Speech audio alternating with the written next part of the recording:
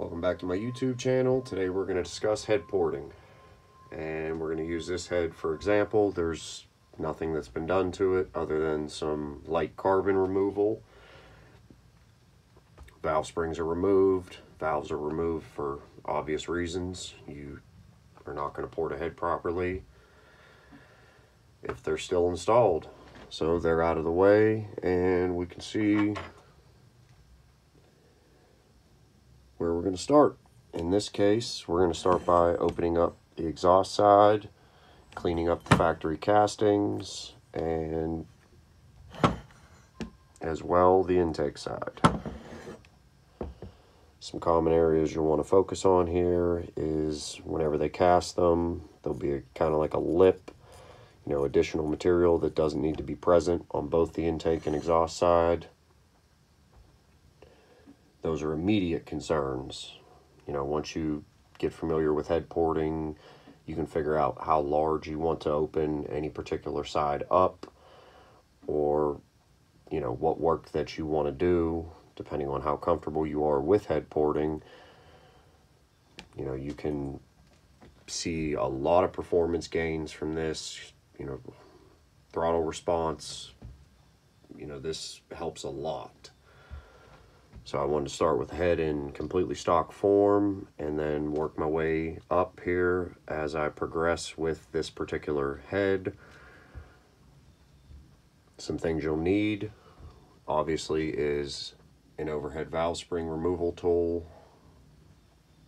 This is the one I use in particular.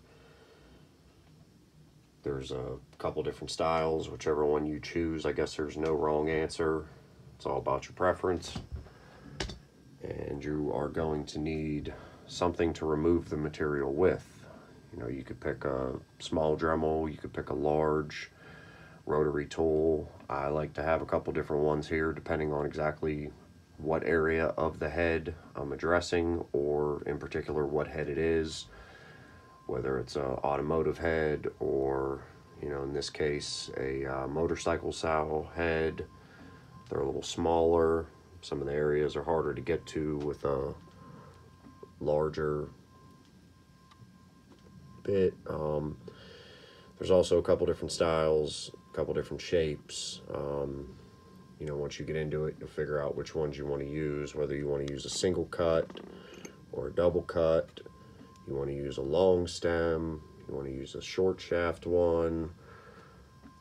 They're all applicable. It just depends on where exactly in the head you're porting. Again, there's no wrong answer really, just about which one you have, which ones you buy. Personally, I would recommend buying a set of single and a set of double if you're not sure which ones you're going to like. And a little bit of candle wax goes a long way. Put some candle wax on the actual cutter. Just keeps the bit from clogging up, makes things a little bit easier. So in this one in particular, we're going to start by opening up the exhaust side. So next time you see this head, we'll have the exhaust side ported and give you an idea of how much material we're going to remove, and hopefully this helps you decide whether you want to port your own head or whether you want to have somebody like myself who does head porting do the work for you. If you do want to learn how to port a head, I highly recommend that you pick up a head from a junkyard. Take one off of an engine that's not going to be used, that's otherwise junk.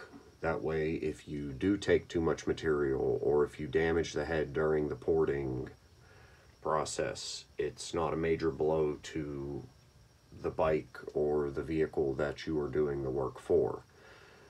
These things can be expensive, and you really just don't want to throw away money by trying to learn how to port a head and finding out that you messed yours up. So that's my recommendation. Choose whichever path you feel is the best path to take, and I'll be back with you here with an update